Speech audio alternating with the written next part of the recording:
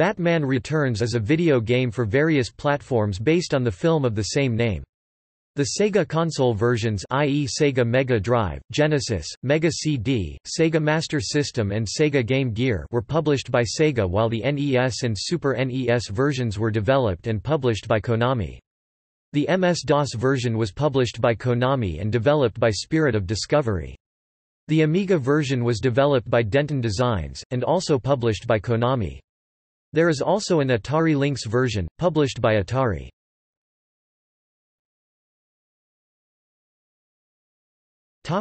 Game versions.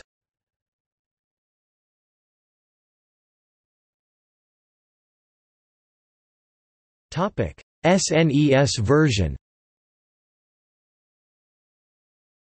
The SNES version of the game was released in 1993. It is fundamentally a left-to-right scrolling fighter beat-em-up, a genre that was featured heavily on the console at the time. The gameplay and graphics are very similar to the Final Fight games. The game takes the player through 7 scenes featured in the film.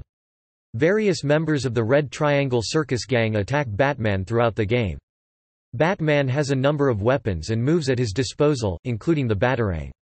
Each level ends with a boss character, which requires a little more effort and strategy to defeat.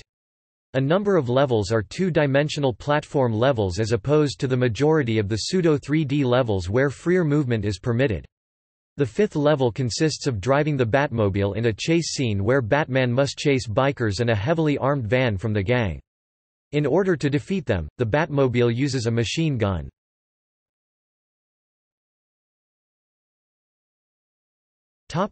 NES version. The NES version of the game is also a beat-em-up game, but closer in style and gameplay to the Double Dragon series. The player only has one life bar, which can be expanded through health packs. It implements a password save system. Of special note are the 2 side-scrolling racing levels in which the player controls the Batmobile and the Batskiboat. The music was composed by Shigemasa Matsuo and Takashi Tateishi. Sega 16-bit versions. The Mega CD, Sega CD and Mega Drive, Genesis versions of the game are more or less identical, as they are both two-dimensional platforming games similar in design to Sega's previous movie-based Batman game. The CD edition of the game features a number of 3D racing levels that took advantage of the graphics hardware provided by the Mega CD unit, plus improved music in the form of CD audio with a number of animations featuring original artwork, not film photos. While different versions follow the movie's plot from start to finish, the Sega versions start after the Penguin kills the Ice Princess and puts the blame on Batman for killing her, as shown in the game's introductions.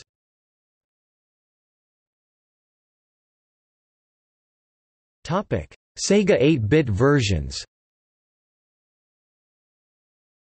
The Sega Master System and Sega Game Gear versions of the game are side-scrolling platform games. However, the titles were created independently of the 16-bit versions. This version featured a unique branch level system, allowing players to choose from an easy and difficult route. The latter typically forced players to use rope swinging to navigate over large floorless areas in these versions of levels.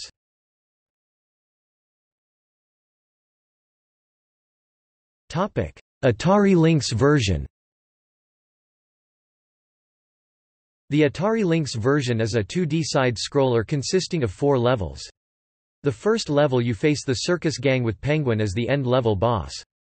The second level you face the police on the roof tops with Catwoman as the end-level boss.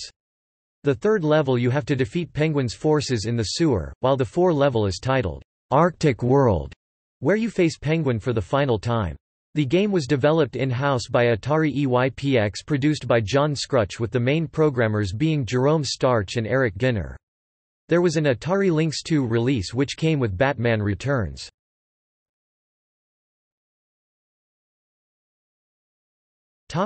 DOS version. The DOS version of the game, published by Konami, differs considerably from the other versions, in that it was not primarily an action game, rather an adventure game.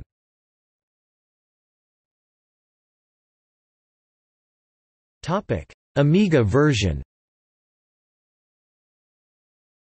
The Amiga version of the game was a subject of considerable controversy. GameTech had, prior to the game's release, sent a number of screenshots derived from the PC title to market the game.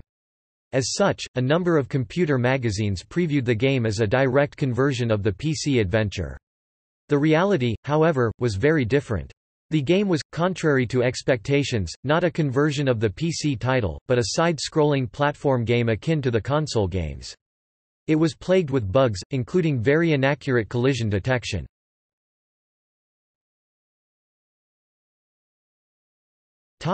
Reception. Reviews of the SNES game were largely positive, although some criticism was made about the lack of originality. Praise was gained for the quality of the graphics, sound, fluid controls, balanced difficulty level and atmosphere with music adapted by Jun Funahashi, Harumi Ueko and Kazuhiko Uehara from Danny Elfman's score for the film. It was awarded Best Licensed Game of 1992 by Electronic Gaming Monthly. The Mega CD version was a bestseller in the UK. The gaming press almost universally panned the Amiga version of the game for the aforementioned bugs, for being near unplayable with controls that rarely reacted in the way they should have done, together with poor graphics and sound. The game was given marks as low as 19%. CU Amiga.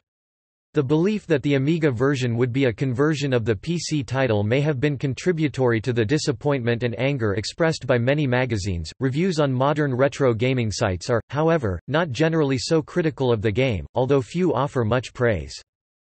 Robert A. Young reviewed the Atari Lynx version of the game quoting, "It offers solid action and a serious challenge wrapped up in a hot license," giving a final score of 8 out of 10.